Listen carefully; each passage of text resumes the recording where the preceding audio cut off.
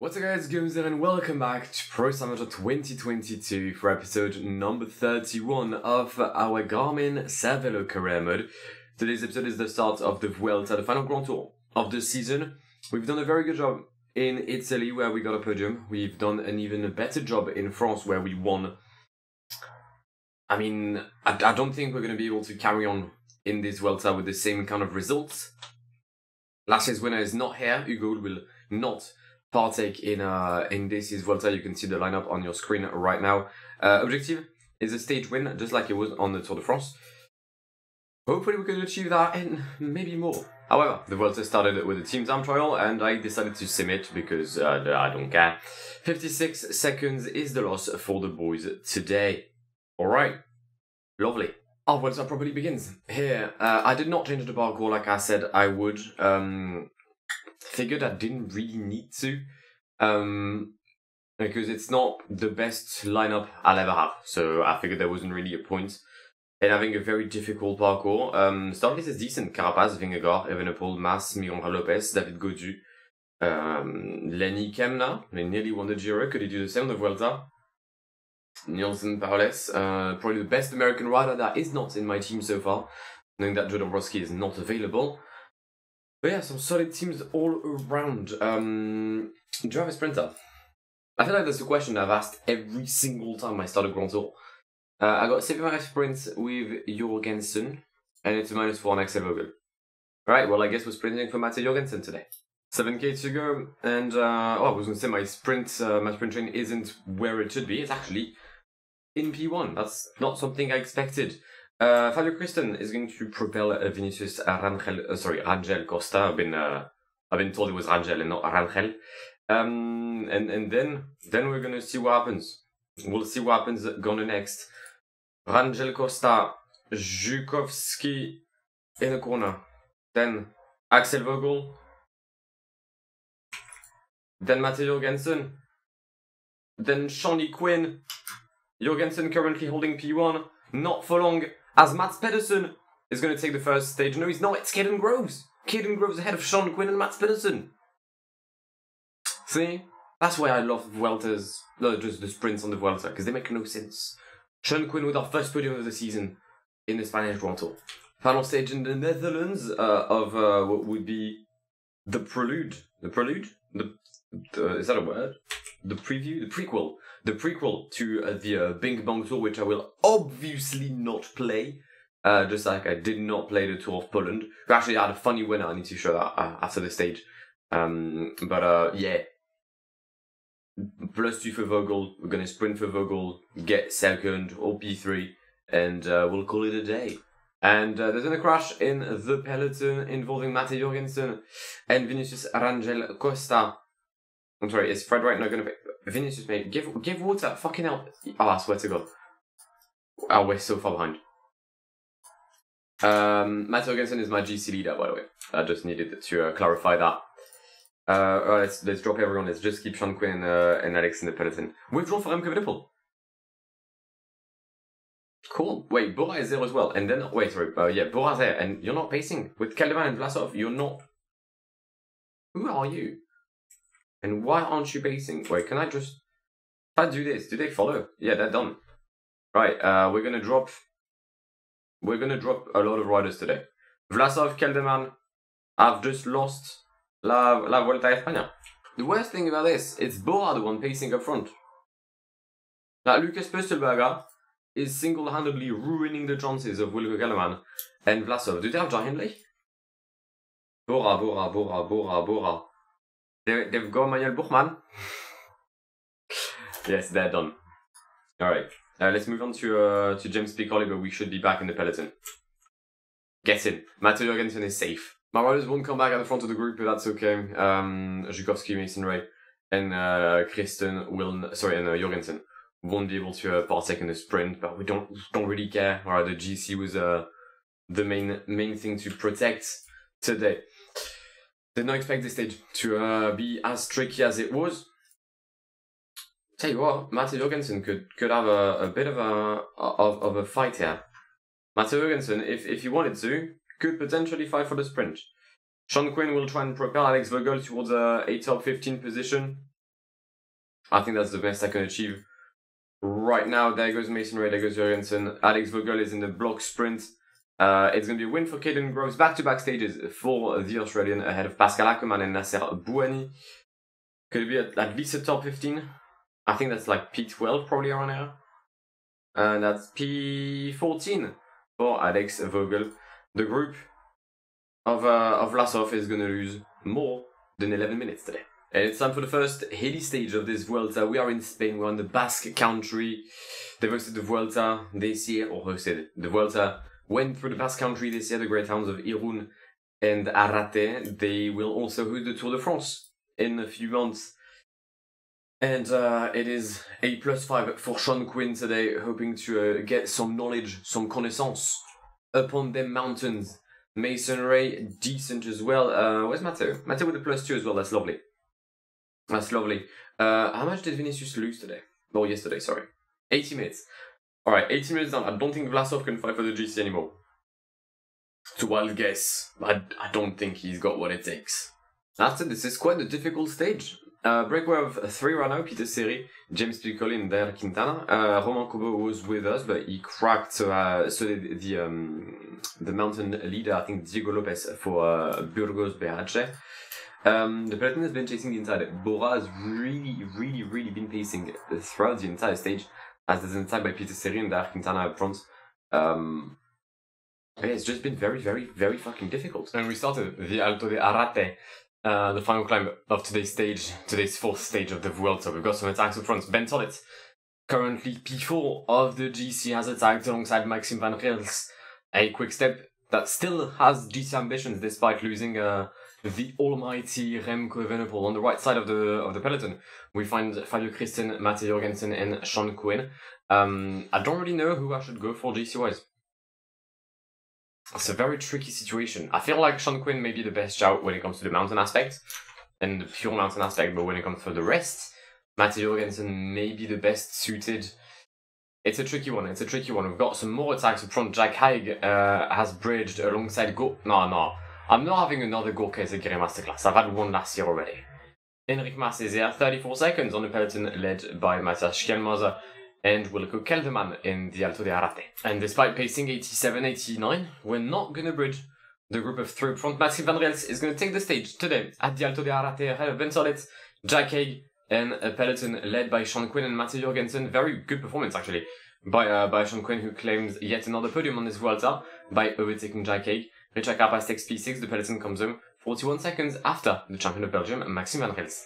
I'll tell you what, it's a good day. It's a very good day for this hilly stage between Pamplona and Lecumberri. 154 kilometers today for the peloton of the Vuelta. +5 for Zukowski, Jorgensen, Sean Quinn, Fabio Christen, +4 Mason Ray. Okay. We'll send Fabio Christen the breakaway alongside Nicolas Zukowski. Where we won't do what we call in the business a goal, because I don't believe in this happening in this tour. But you never know. Maybe our first stage win of the Vuelta can come from those 2 riders. Switzerland and Canada, and what a message. Because they were there at the very beginning of the Cervélo test team. And now, they're leading a Grand Tour stage. Well, despite the nice image, the nice memories of Zukowski and Fabio Christen on the breakaway, they barely made it halfway through the stage, and we're now in the final climb, the Alto de San Miguel de Aralar. Yeah, that one. We'll say Aralar, because I'm French, fuck it. It's an 8-kilometer climb. We'll probably just manage to stay with the main masses of the peloton. And if we do, then a potential sprint for Mate Jorgensen could open itself up. I'd love for Sean Quinn to be next to me, in the words of Emily Sunday. Well, that's an old reference, wow. Because I feel like he could potentially prove to be quite useful in the latter portion of the stage. We've got Sister Ray here trying to move a bit mad. Fuck, actually, let's attack with Mate Jorgensen. Yeah. That sounds like a plan to me. Good attack by Mate Jorgensen here in the Alto de San Miguel de Aralar. To cancel the summit, and I'm pretty much certain that Mate Jorgensen is going to do well. Whether I'll win, not sure, it depends what happens in the downhill portion, and if Miguel Lopez attacks, which he has done. We'll try and follow with Sean Quinn. We'll try and follow. At least we're going to jump in with of Richard Carapaz. Alright, Jorgensen's going to cross the summit in P1. That's what matters. And then Sean Quinn is going to probably try to stick with this group here. Doesn't tag by Vlasov again. He's 18 minutes down, mate. At this point, just give up. Honestly, just give up. Vlasov's coming back on Jorgensen. So is everyone, actually. I don't like that. How's Vlasov back already? Brother. Well, I'm in a bit of a predicament here. I'm going to follow Vlasov and see what happens in this group here, because I've got Sean Quinn. Can't really afford to do anything nonsensical. 2.5 cancel the end. Vlasov stopped. Oh, you're such a bellend. Vlasov stopped anything. Oh, Matteo, please win it. Please, come on, son. Come on. Go get him. Go get him, Tiger. Go get him. Yeah. Fuck you, Vlasov. Have that. Fucking have that, you cunt. Jorgensen takes it ahead of Vlasov and Goldbrody. It's a PCM win. Why am I so gassed about it? Fucking hell. Grow up, Guillaume. Alright, 164 kilometers for the first real summit finish of this Vuelta. Lodoza, La Laguna Negra de Vinuesa. It's a +5 for Jorgensen, a +2 for Sean Quinn. Where's Matteo? Matteo's P10 in the GC. Same second as Sean Quinn. Yeah, we're gonna go for Matteo Jorgensen. Okay. Yeah. I think I've settled to go for Matteo Jorgensen. Could I get a James Piccoli in the break? We'll try and achieve that. I reckon there's a potential breakaway winning stage today. Wilson begin the climb towards La Laguna Negra. Apologies for the episode going late as well. I think the previous one and this one are late by at least one day. The reason for that, so I was at the Tour de France presentation. For those who haven't seen on my socials, I've put it on Twitter and on Insta.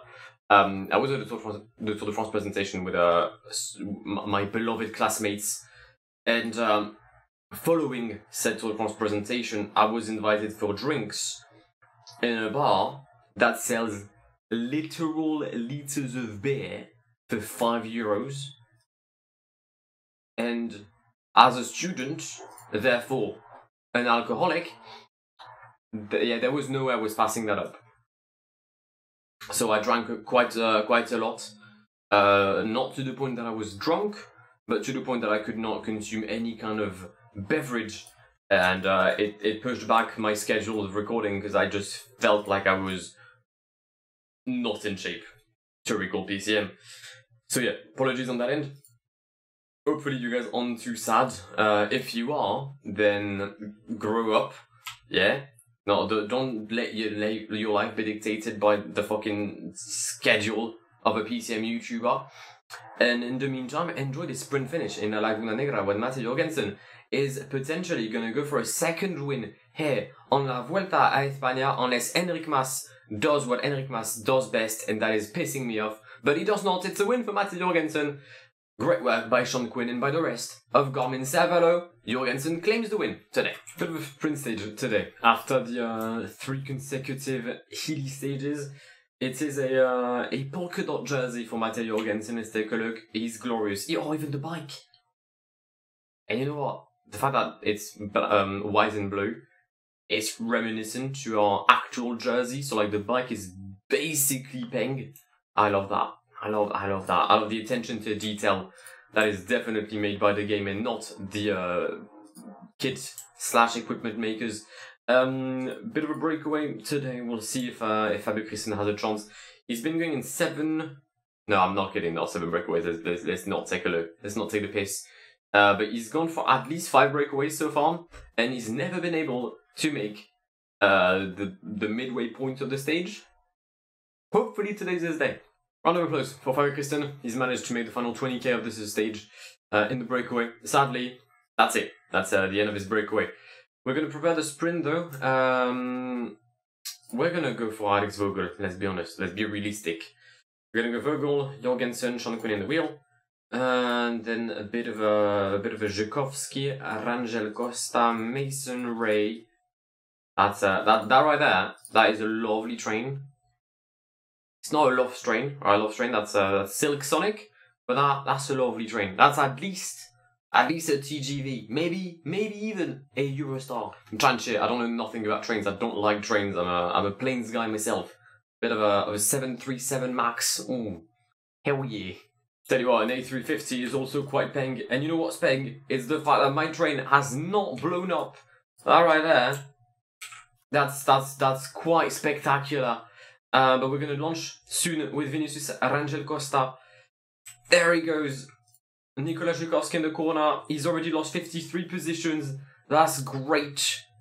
Really simply lovely. There's a motorbike going completely bonkers in the streets here. You've probably heard it. But my sprint has not gone bonkers. It's a win for Mats Pedersen ahead of Phil Bauhaus, Magnus Cort Nielsen, Pascal Ackermann, and the entirety of the peloton. Penultimate stage of the episode. Mats Jorgensen with a nice +3. It's 0 for Sean Quinn. I did well to maximize, I think. Mats Jorgensen also because he's the only one in the team with the fitness peak. Actually, no, I think Fabio Christen has one. Do I send him in a breakaway? No, I'm going to give him some rest for once. Actually, I don't think I'm going to go in the breakaway today. Actually, no, we're sending James Piccoli. I tell you what, Vinicius Rangel Costa was good today. He was by far the strongest of the breakaway, as a matter of fact. Sadly, being the strongest in a group of riders that aren't strong. Well, it's not really good. Oh, we've attacked at the same time as Campenaerts, and he dead. Yeah, he dead. Yeah, Vinicius was the strongest. Had I had a strong breakaway with me, I probably could have done better than what we're going to do today. Which is not a lot, because we're going to crumble very early on in the Alto de Petralba. We're going to get joined by Jack Haig and Davide Formolo. Great attack by Jack Haig. Also quite close in the GC, 45 seconds down on the group. Is it still Ben Salet? It is still Ben Salet in red. We're getting some attacks in the final towards Sabignanigo. I'm trying to get Sean Quinn to get water. He's been actively trying that for about 15 kilometers now, and he's still not there. So I feel like at this point you may want to give up. Actually, no, Sean Quinn. Perfect timing. Literally perfect timing. Slap yourself in the train of Fabio Christen. Alright, Christen launches his efforts. 2k to go. Sean Quinn, perfect timing for Sean Quinn. There goes Mathieu Jorgensen in the corner. Carapaz isn't following. Schelmoser's not coming back. It's a third win for Mathieu Jorgensen here on this Vuelta. It's the queen stage of the episode. It is a mountain one until we reach the Col du Tourmalet. It will be the peacekeeper of the Tour de France Femmes. It will be also on the Tour de France for the men's. But today it's on the Vuelta, and today it is facing 175 riders, some aiming for the win, some definitely not, like Vinicius Rangel Costa with his -4, or Axel Vogel with his -3, or even with a +5. I don't think he would have made the Col d'Aubisque. Florian Stonks has attack alongside Hinsgaard Madsen. I'll try and see what I could do with the -2 of Matteo. Sorry, the +2 of Matteo. Also, I'm very much aware that this stage is most likely going to be a winning breakaway. So just for the sake of the matter, we're going to send Zhukovsky. We'll soon begin the Col du Tourmalet. We've got a group of 8 up front with 2-time stage winner on the Vuelta, Jay Vine. We also have Florian Stork here for Vacances Soleil, Alexander Vlasov, the unluckiest man of the first week, Guy Slimreiser, the unluckiest man on the Giro. We've got Koen Boomen. We've got Rafa Maika, we've got two riders for Burgos BHC with Chris Nielans and Stephen Williams, two riders for Cofidis with Thomas Champion and Rémi Rochard. We've got Lucas Amundsen here for Vacances Soleil with Florian Stork, and finally two riders for Lotto Destiny with Attila Valza and Sylvain Monique. Good start for Sylvain Monique. From it behind is Dyer Quintana, then it is Valerio Conti and Simon Guglielmi, then it is the peloton led by Steven Krovek and Fred Wright, travelling around 5 minutes, 36 minutes behind the peloton, sorry, the breakaway. 85 riders in the peloton, 3 riders are our team only, with Mathieu Jorgensen, Sean Quinn, and James Piccoli being the 3 survivors. Definitely going into this climb with a mindset that isn't a winning one. This one is more about defending what I have, or actually what I don't have, which is a lead, but trying to stay quite close. If I can lose less than 2 minutes on the leaders, I would classify that as a win. Yeah, I definitely would probably call that a win. 10k to go in the Col du Tourmalet. So far, so good. Still in the peloton. No attacks as of yet as well, which is good. Attila Valter by the peloton led by Timo Boll and Sonny Colbrelli that sadly retired this morning. At least put a press release saying his retirement. I'm gonna guess Vlasov is up front. Yeah, Vlasov and Steven Williams. Great job by the young rider of Burgos Berger. Not young anymore, but still out here. You have to give him props. In the peloton, we're looking at 8K until the summit, and the energy level of Matteo Jorgensen is quite bleak. And the favorites have attacked. We've got Van Riels, Max Carapaz, Christian Rodriguez, Jonas Vingegaard, Geraint Thomas, Mikel Landa. The only one not attacking is Miguel Angel Lopez. There we go. Yeah. Put the blame on someone else, and definitely not Matteo Jorgensen, who cannot, for the life of himself, do anything in today's stage. I said I would have been happy with a 2-minute loss. I think we're probably gonna near maybe 3:30 at this rate. I don't even think Vlasov and Williams are gonna claim the win because they all seem to slow down. The only one that's not able to follow the peloton is Matteo, and I guess Ben Tollett in itself is a bit of a disappointment. So Mikel Landa, to be fair. Yeah. We're done. We're done. It's finito for Matteo Jorgensen, area with Matthias Schellmoser, Thomas Glock, Jay Vine, Wilke Kellerman. But the rest of the peloton is well and truly ahead. Vlasov takes the win at the Col du Tourmalet, 2,100 meters above sea level. Remarkable performance for the new Polka leader as well. Steven Williams comes in P2 with Geisler Reis at P3. The peloton led by Miguel Angel Lopez, and Hugh Carty is going to come in for a P4, respectable P4. Then everyone is kind of spread everywhere.